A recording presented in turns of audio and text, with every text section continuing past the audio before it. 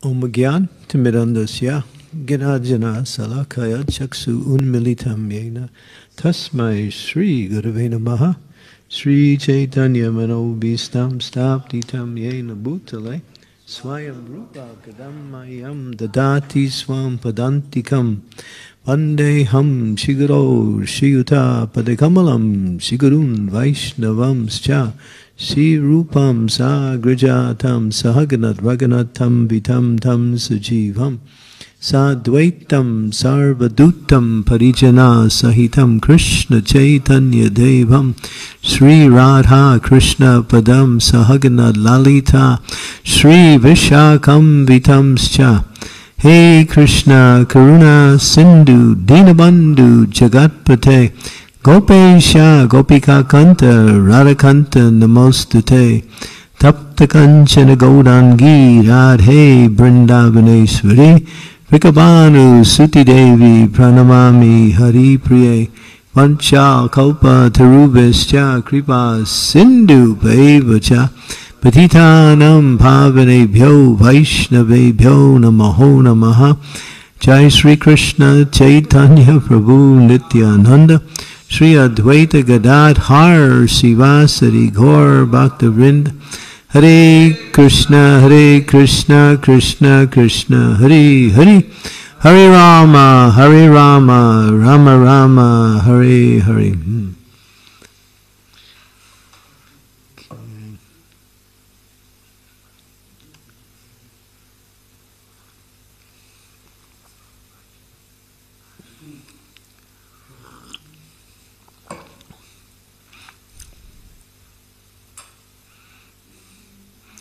I don't like the colors.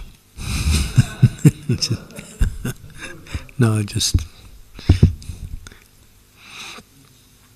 usually we get a garland in the morning, not in the evening.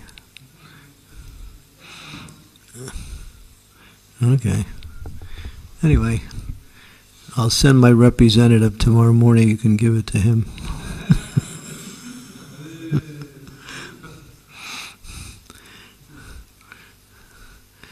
He has 4 legs, though. He's not.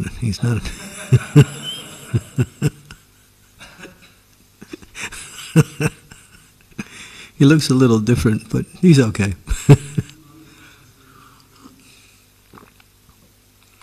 So, Sunday coming up is actually a multi-worshipful, honorable day of personalities and ceremonies. It is the disappearance of Srinivas Acarya, the disappearance of Dhananjaya Pandit, the disappearance of Gadadhar Das. This is different than Gadadhar Pandit, the Gadadhar Das. Gopastami, and then the calendar doesn't mention it, but it's also connected. Gostastami is the day that Krishna became 5 years old, and then began herding cows. Before he was only herding calves. So it was kind of a ceremony that's performed in Vraj, where Krishna is eligible now to take care of the cows. So that's Gostasami actually. And when we were in New Vrindavan, we would perform this ceremony. We would go out to the cow barn, and with different colored dyes, we would make handprints in the dyes and then put the handprints on the cows. And then decorate the cows with silver colors for their horns and gold for their hoofs, like that. And give garlands to the cows, and sometimes feed the cows with sabji and puris, and what else? And bananas, because they like bananas. So that was sweet. It was a day for honoring the cows. But I'll speak about Srinivas Acarya a little tonight, because he's such a prominent Acharya. As we sing every morning, what is it? Ha ha Prabhu Srini, what is that last line? Ha ha. Nice and loud. Yeah, Dvaya Kora Sri Acharya Prabhu Srinivas Narottama Ramachandra Sangha Magge Narottama Das. So Srinivas Acharya, and it's understood that that song, that bhajan that we sing for the departure of a great soul, Eyanilo Premadana, was written by Narottam Das Thakur when Srinivas Acharya disappeared. And so, feeling the separation of Srinivas, he wrote that bhajan. Because they were very, very intimate associates. Srinivas's life is quite voluminous, and he was a grihastha, even at an early age, throughout most of his life. But he was a person who was predicted by Lord Chaitanya. Not only predicted, but Lord Chaitanya planned his appearance in the world. When Lord Chaitanya was taking sannyas at Katwa, Srinivas's father, Gangadhara Bhattacharya, he heard about this effulgent sannyasi taking sannyas. So he traveled from Jajigram to Katwa, and just to witness this ceremony by Keshava Bharti giving sannyas to Lord Chaitanya. Of course, when we carefully, analyze this particular pastime, it's the most heart-rendering pastime you could possibly believe. The whole pastime is just crying. Everybody was crying in anguish, seeing the hair, especially the hair cutting ceremony when Lord Chaitanya's hair was cut.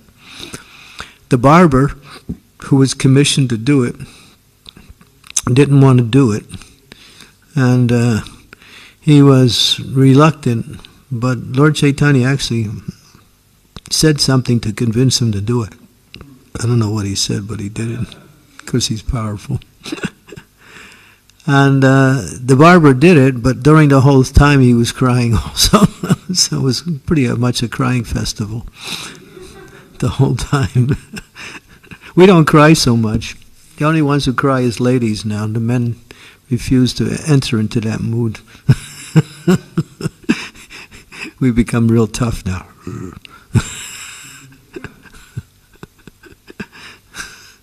But in Vaishnava circles, it's a lot of crying going on. Krishna was crying when he was separated from the residents of Vrindavan. The Vrindavan residents were crying because Krishna was separated. Even Krishna was crying. There's so much crying going on. And Prabhupada ultimately gives us the highest principle of bhakti. He says, only when you cry for Krishna can you get Krishna. So us guys have to work a little bit. But that's a statement of reality. And only when you actually can cry for Krishna, then you can get Krishna. Otherwise, forget it's anything below that is not qualified. So, of course, the barber, after finishing Lord Chaitanya's hair, he quit barber job. He became a sweet maker after that. Took up a whole new profession. Couldn't go back to cutting hair after that one. That was the pinnacle. So Gangadas Bhattacharya came to witness, and when he was witnessing, his mind really got absorbed in seeing Lord Chaitanya.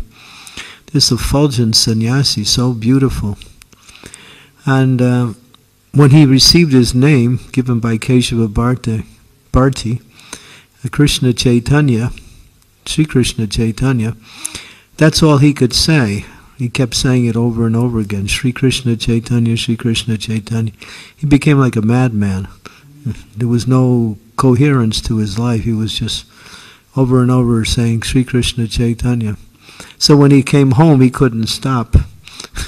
And so his relatives and friends and people in the area, they gave him a new name, called him Chaitanya Das. Being injected with the mercy of Chaitanya Mahaprabhu, his life changed. Him and his wife had planned not to have a family. But then, one night, both of them went to sleep and they had the same dream. And Chaitanya Mahaprabhu appeared to them and said, you should have a child. So they woke up and they noted, and then they compared. Both of them had the exact same dream. So after that, a son was born, and that was Srinivas Acarya. And Lord Chaitanya had predicted, even before he was appearance, he said, many of the Goswamis have written books, but Srinivas Acarya will distribute the books.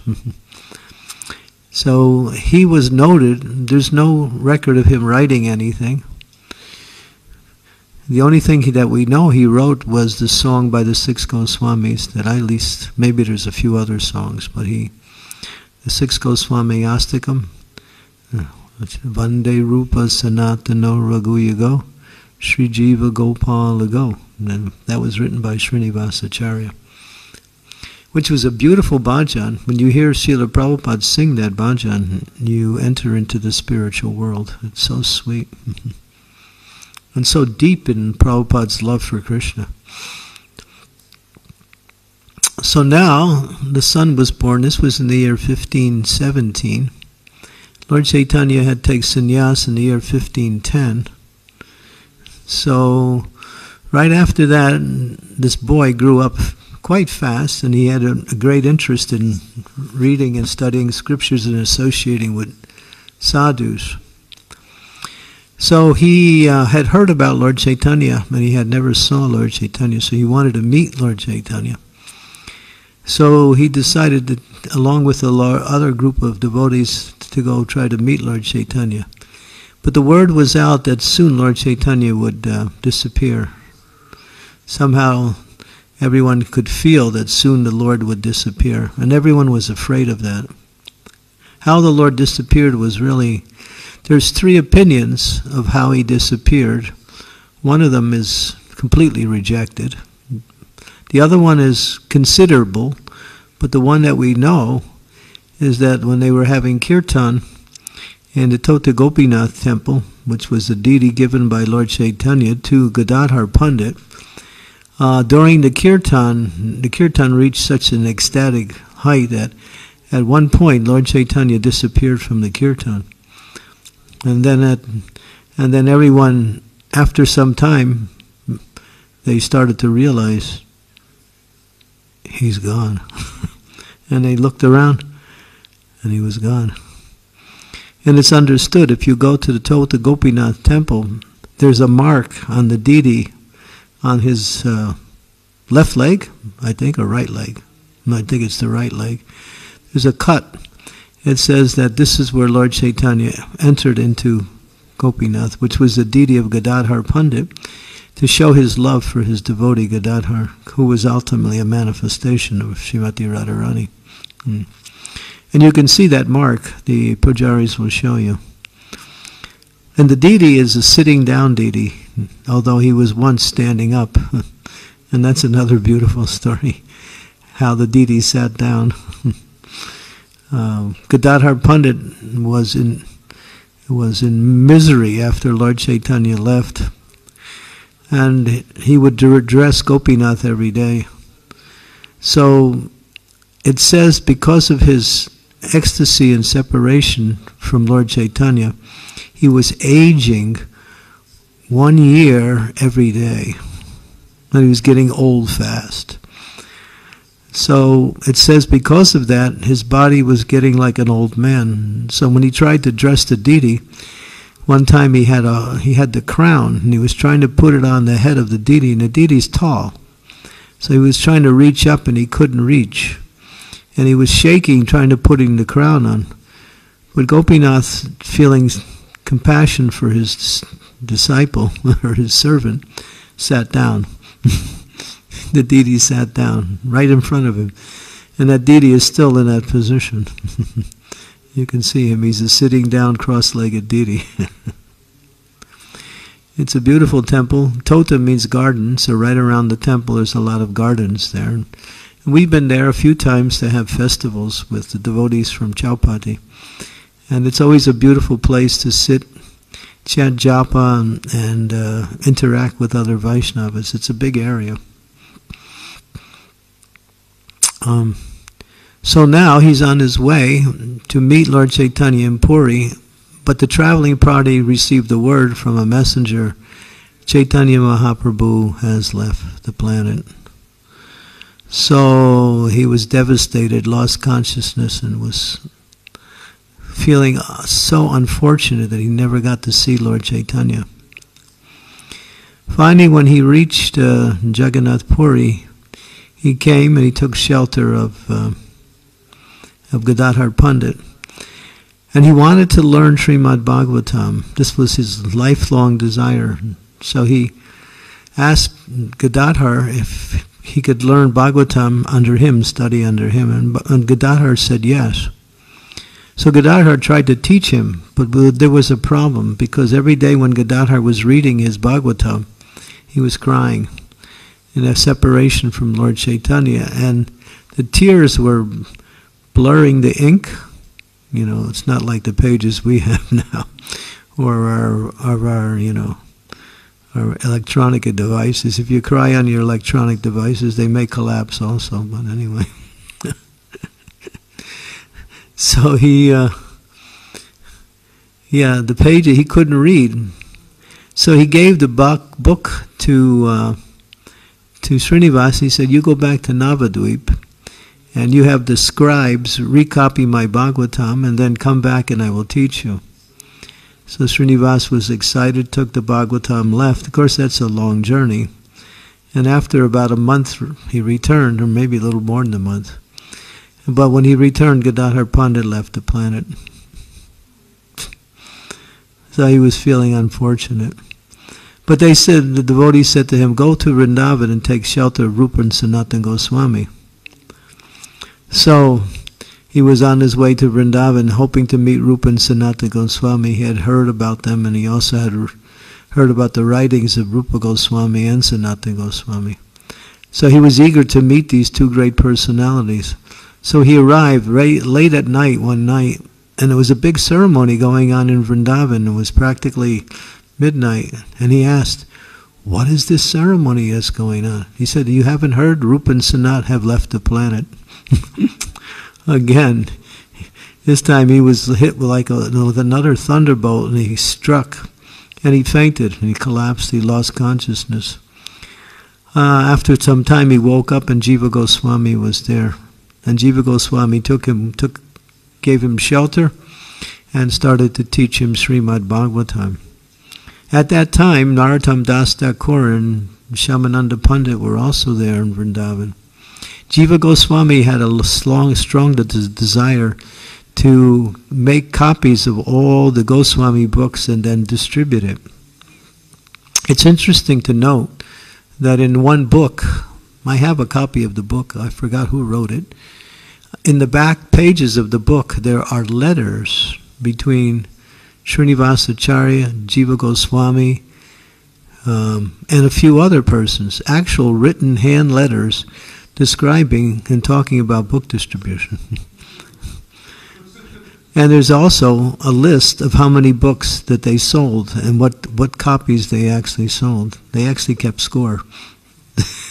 So this is not something out of our tradition to keep score. I think the book is by Nityananda Das, who wrote Prema Vivarta, which is another name which is also another book by Jagannath Pandit. But this is a different Prema Vivarta. And in this, it describes the life of Srinivas, Janavadevi, Birbhadchandra, and many of the pastimes that happened after the disappearance of Chaitanya Mahaprabhu. It's a beautiful book if you can get a copy. It's called Prema Vivarta by Nityananda Das. Nityananda Das was a disciple of Janavadevi. So, learning from Jiva Goswami, after Jiva Goswami, he reunited those three people together, Srinivas Acharya, Narottam Das, and Shyamananda. He said, I have a mission for you. I want you to take all the original copies of the Goswami books, with Chaitanya Charitamrita by Krishnadas Kaviraj, Ujjwala Nilamani by Rupa Goswami, and many of the writings of the Goswamis, and bring them to Navadvip and have them many copies made of each. And that was a long journey. And it was also quite of a risky journey. There was a lot of dangerous places that they had to pass through. So Jiva Goswami arranged for a bullock cart with a huge box, and putting all the books in the box, he locked and tied up the box very tight, strapped it onto the bullock cart, and assigned 11 guards to travel with these 3 sadhus. And so they made their journey quite free from difficulties. But finally they came to one area, just out of one kingdom called one king. His name was Birhambir. Now Birhambir was the king of the province there, but he was also the leader of the dacoits. Sounds like today's kings, anyway. So, Hare Krishna. He used to consult one astrologer to find out if there's any travelers coming through his kingdom, and then if they were carrying any wealth, he would send his dacoits out to capture them and sometimes kill them and steal their wealth. So that's how he became rich as king. So he consulted his astrologer, and the astrologer said, actually, there is a group of travelers coming through, and they have a great treasure with them. The king got excited. So he called his dacoits. But then he gave a different instruction this time. He said, get that treasure, but don't harm anybody. He never said that before. So the devotees had stopped, and they were resting in this one area, and it was getting late. So the dacoits were waiting for night to fall, and finally it came. But one thing happened which was unusual, which never happened. Everybody fell asleep. All 11 guards and the 3 sadhus. And so the dacoits just walked in, took the cart with the bullock, and just took it away. It was easy. No resistance, no awareness from anybody. When they woke up, of course, it was a shock for everyone. Everyone felt devastated. Oh my God, the books are gone. And so Srinivas Acarya, Narottam, and Shamananda were thinking, what is the use of our life now? We better go to the Ganga and give up our life. So they were actually planning that, but then a voice came out of the sky and says, the king has stolen the books. Be patient. So that voice was heard only by Srinivas. So he turned to Narottam and Shamananda and said, I'm going to stay here and try to find the books. You, Narottam, you go to Ketari Gram and preach there. And you, Shamananda, you go to Orissa and you preach there. So the 2 sadhus left, the guards were dismissed, and Srinivas was on his own. So he made his way towards the palace of King Birhambir in Vanavishnupur. That was the name of the province. And the king used to have regular discourses on Srimad Bhagavatam. Although he was a dacoit, he liked Bhagavatam. Haribo. I guess maybe that's our history too. So he had his ministers come together, pundits, court pundits, and discuss Bhagavatam. So Srinivas came just to listen, and they were talking about Bhagavatam. So as they were talking about Bhagavatam, Srinivas started making faces and showing some restlessness listening to them. So the court pundits, they start noticing, especially the lead pundit. He said, "Oh, you don't like our interpretation? Let us hear yours." So he spoke, and the king was there. And when he spoke in such a way that he really unraveled the truth of Srimad Bhagavatam. It was so clear and so bright and so astounding to everyone's mind that everyone felt really happy and everyone could understand he knows Bhagavatam. So the king became so happy that he went and said to Srinivas, "Please stay here, become part of my ministry, and you will be the court pundit, the head." So he gave him the position. So Srinivas stayed there, and after some time, the king said, "Is there anything I can do for you?" Anything? He said, "Yes, actually, I had some books, and they're lost now." He said, "I was traveling, and our books got stolen." The king said, "Oh, I have the books." So he led him over to the box, and there were the books. But it was interesting, because when the books were packed, they put the Chaitanya Charitamrita on the bottom. But when they opened the box, the Chaitanya Charitamrita was on the top. If you have a pot of milk and you let it sit, what happens? What happens to the milk? Cream will come to the top, yeah. So the cream of all Vedic literature, Chaitanya Charitamrita, rose to the top. So this was a nice indication of the superiority of that text. And then Srinivas stayed, and then the king surrendered to Srinivas and became his disciple. He got initiated, and the king became such a Vaishnava, and he has a lot of influence, that king. Of course, he was a former leader of the Dakites. So using his kingly position, he forced everybody in his province to become Vaishnavas. I think we need a few kings like that today. If you don't become Vaishnavas, you're not going to be here for long. So it's explained that whole province, it's called Vana Vishnupur. Even today, many people are Vaishnavas in that area. And so the king developed such an attraction for Srinivas. When Srinivas would go out and preach and then come back, during the time he was gone, the king would just be overwhelmed with separation. And he developed such love for Srinivas. In fact, he was always even sending letters to Srinivas, "When will you return?" Srinivas would write back, I have this business, I hope to return very soon. So the king actually became a really dedicated disciple. So this story we know is one of the outstanding stories in the life of Srinivas.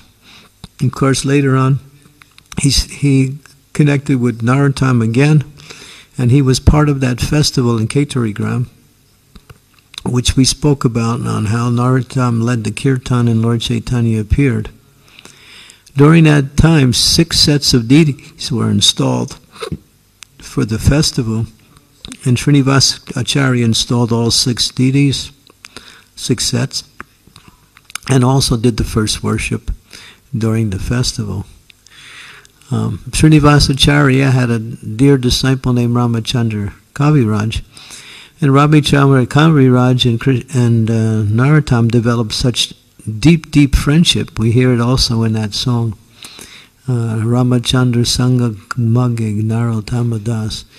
He expresses his separation from Ramachandra. It says the two of them were like 2 souls in one, 2 souls with one body.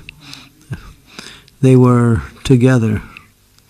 1 soul in 2 bodies. I'm sorry, that makes sense. 1 soul in 2 bodies.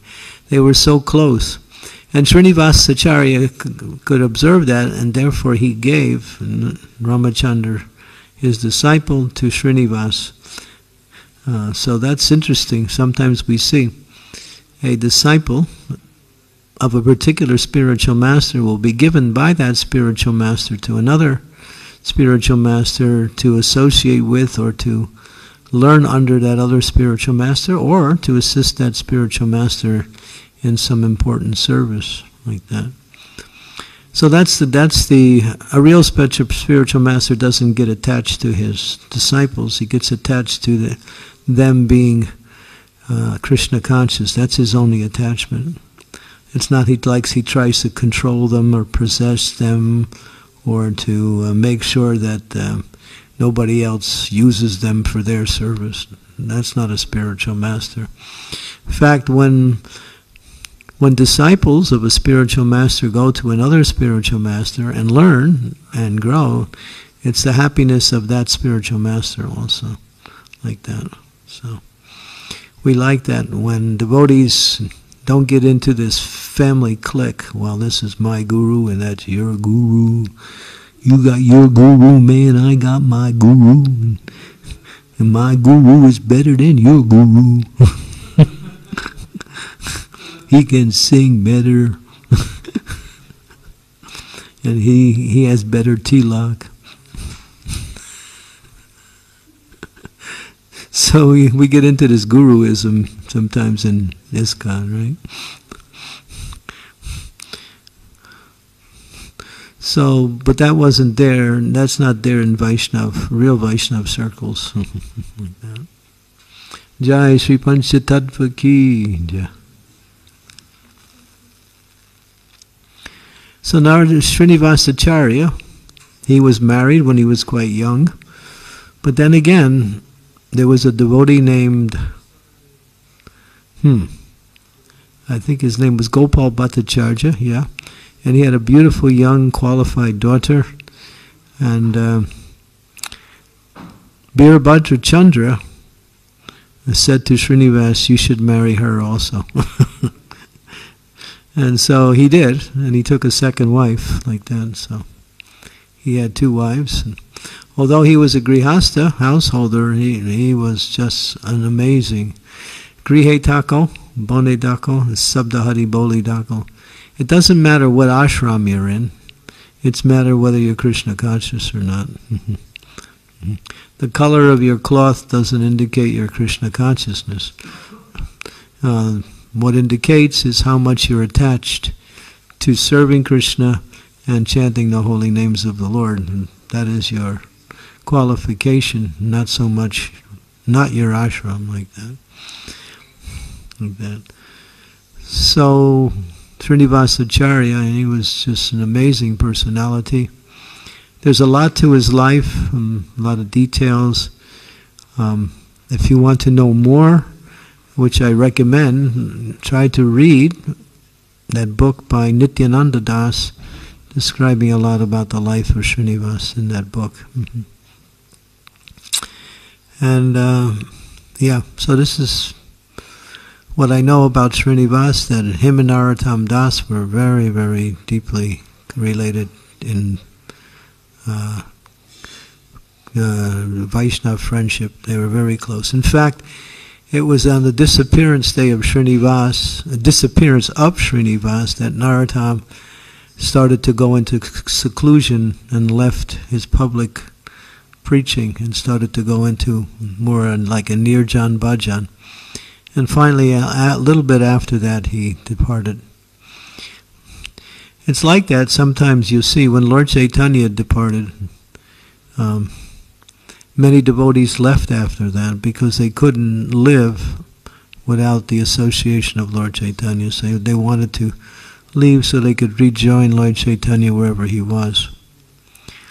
So that happens sometimes when the Vaishnavas depart. Other Vaishnavas who are close to them find it difficult to continue on. And this is a phenomena of Vaishnava culture. It's always been there, and it will be there in our society also. As spoken by one very elevated devotee in our, he says, I have no anxiety in Krishna consciousness. I have no fear. My only anxiety is that when I start to see my god brothers disappearing, it is just too much. And this year has been a year with many devotees left already. So many. at least 4 or 5 Prabhupada disciples have left this year, and that's a lot for 1 year. So yeah, it really makes it, when you think, oh, who else will go? How will I, when someone really close to you, of course Vaishnavas are always close, but when someone really close to go, and then you just think, what is the use? Let me go soon. Tamal Krishna Goswami says, I want to go first because I want to be there to greet all the devotees as they come. He said that. So he departed in 2002. So it's been 18 years later, like that. But the sad part is that when a spiritual master leaves, the disciples get lost. The serious disciples become more serious. The weak disciples fall away and lose their enthusiasm in Krishna consciousness. And those in the middle go either one way or the other. They either grow or they go. That happens like that when spiritual master leaves. So we have to become strong, because it's not like that we should lose our enthusiasm in our Krishna consciousness or fall into a slump where we can't function because of the loss of our spiritual or the physical loss. I remember when Bhakti Tirtha Swami departed, I was there, and boy, it was devastating for all his disciples. So I was commissioned along with Dhanadhar Swami, and we were giving classes throughout the whole day to the disciples, trying to encourage them. Some devotees just told us, I can't go on. And there's no reason why I can't go on. I'm not going to go on anymore. They told us straight, right in the middle of classes. It was just too much for devotees, many of them. But we did whatever we could to try to help them understand that the spiritual master is not the physical body, and our connection with the spiritual master is eternal. So now it's apricot. It's in the mood of separation. But that relationship is not lost by the disappearance of the spiritual master. Or even when the disciple leaves, the spiritual master still stays connected in some form or another. And it's an eternal relationship. Once it's established, it's eternal. And Prabhupada said, we will have our ISKCON in the spiritual world. And someone said to Prabhupada, how will I recognize you in the spiritual world once I get back? Prabhupada said, you will know. You will know immediately who I am. Yeah. So the transition from the material world to the spiritual world is sometimes very heart-rendering and heartbreaking, but ultimately it ends in eternal life. If the disciple simply stays sincere and serious in their Krishna conscious, and the spiritual master remains fixed in helping the disciple, then that relationship is never lost. Eternally it goes on. It's not eternal, it starts, and then when it starts it becomes eternal. And Prabhupada says, of course Prabhupada doesn't like to say this, but he says it, and he says if you don't make it in this life, then the spiritual master has to return to come and get you in your next in the next life. So Prabhupada said, please try to go back in this life and don't give me any trouble. I don't want to come back here and have to try to save you. But that, if the disciple falls away and breaks the contract, then the spiritual master is no longer responsible. But if the disciple remains sincere but doesn't make it to pure devotional service, then the spiritual master will come back the next life in another form to save that disciple. That's the eternal relationship between guru and disciple. It's not something that is just like some formality. Okay. Would anyone like to add anything? Any comments? Danielu, what do you look like you're ready to say something?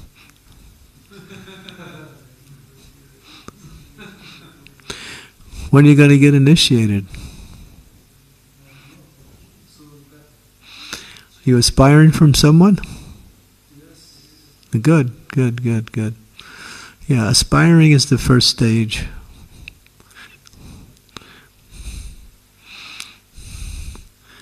Yeah. Usually after 6 months to a year in our practice, we should be in the position of aspiring for this spiritual master. Because that's the process. Okay, so thank you. Srinivas Acarya ki jai. Srila Prabhupada ki jai.